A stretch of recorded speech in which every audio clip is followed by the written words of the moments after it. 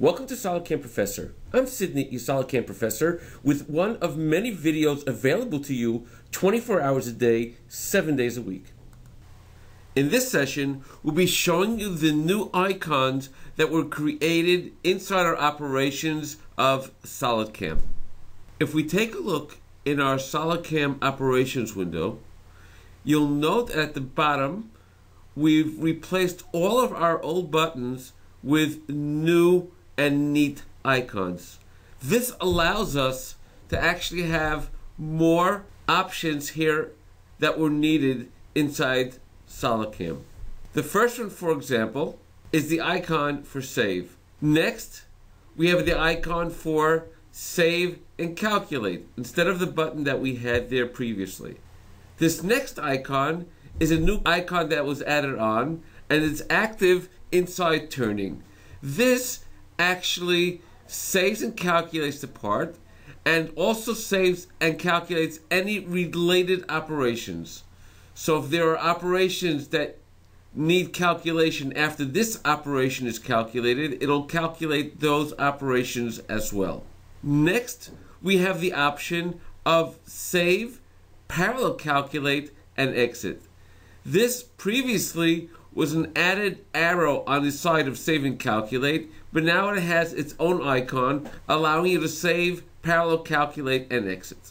This icon is actually a new one added on that allows you to save, calculate, and exit, plus also copying this operation into a new operation. The next icon we have is to simulate. Next icon allows you to create a G-code, and the next one that was added on allows you to create a G-code that has the time tag automatically calculated into the G-code as well.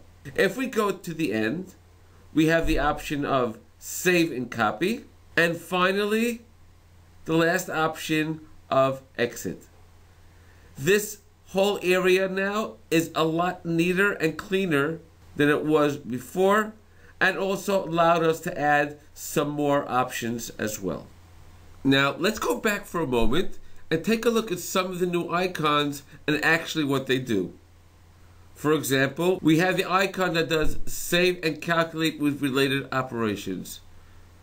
If I were to go into this operation, make a change, and save calculate with related operations, note what happens over here on the side.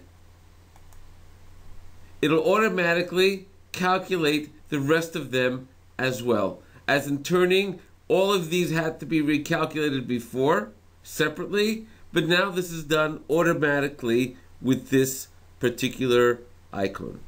Now, if I were to click on G-code with time calculation, you'll see that in the G-code, we get now, besides the actual G-code itself, the time tag inside the G-code as well for that operation. For more videos on SolidCAM Professor, please go to our website www.solidcam.com and look for the tab called SolidCAM Professor. Thank you for joining us on SolidCAM Professor. Take care and have a nice day.